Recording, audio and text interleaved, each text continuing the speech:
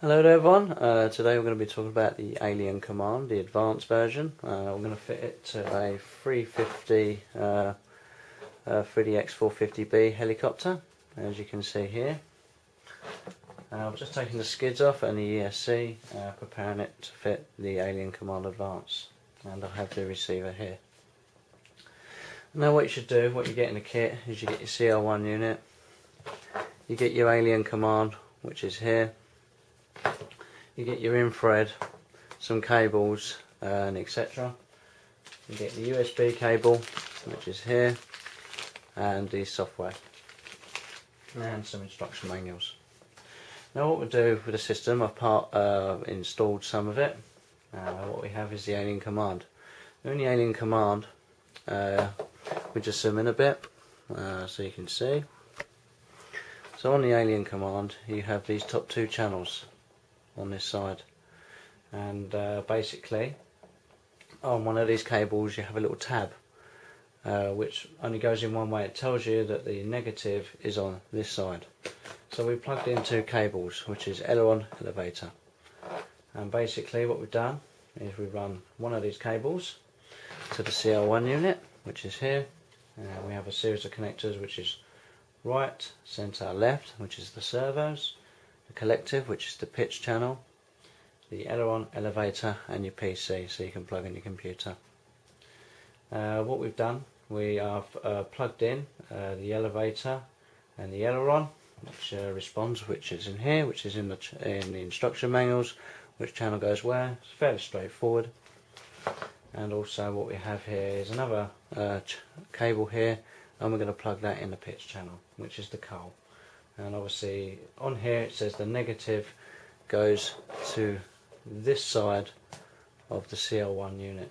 So we're going to plug in the coal right now, and we'll just plug that one in, and obviously we're all ready to put it onto the helicopter. So what I'll do now is I'll just zoom out and we'll move on to the helicopter.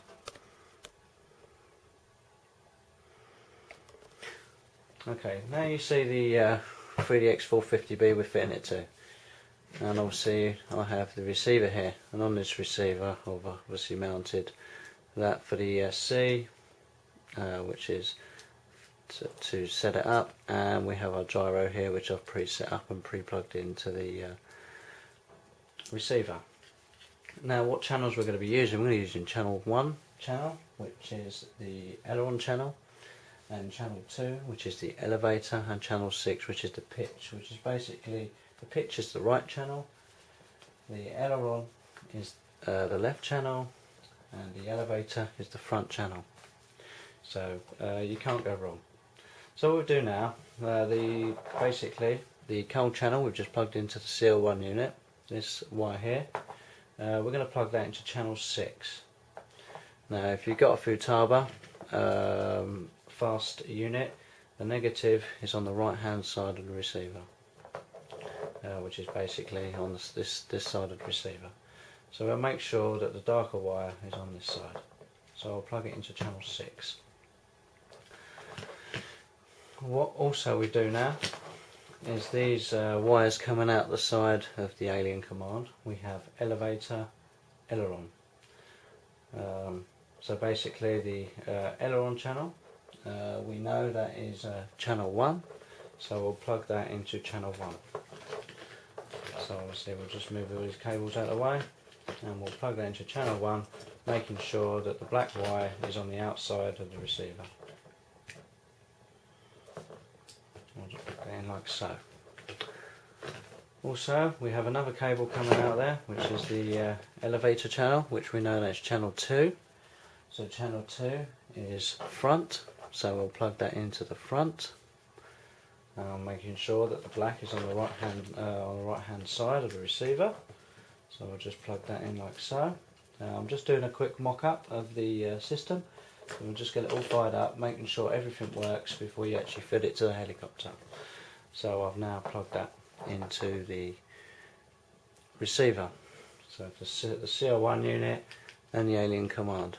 This is basically this system here. So we're just going to go through that, double check everything. So we have our pitch, which goes straight to the CL1 unit. We have the elevator, aileron, which is good channel 1, channel 2, which comes from the alien command. And obviously all we've got to do now is connect up the servos. So this is where we move the helicopter into contention. So if I move all this out of the way, I'm going to move the helicopter in. Okay, so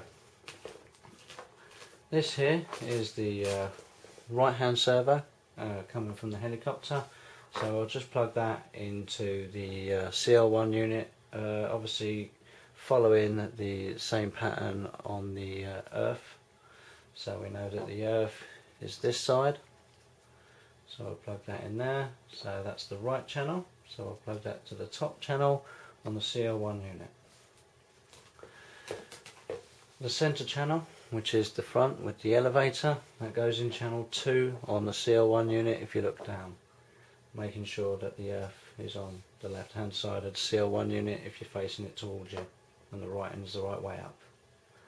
So we'll plug that in like so.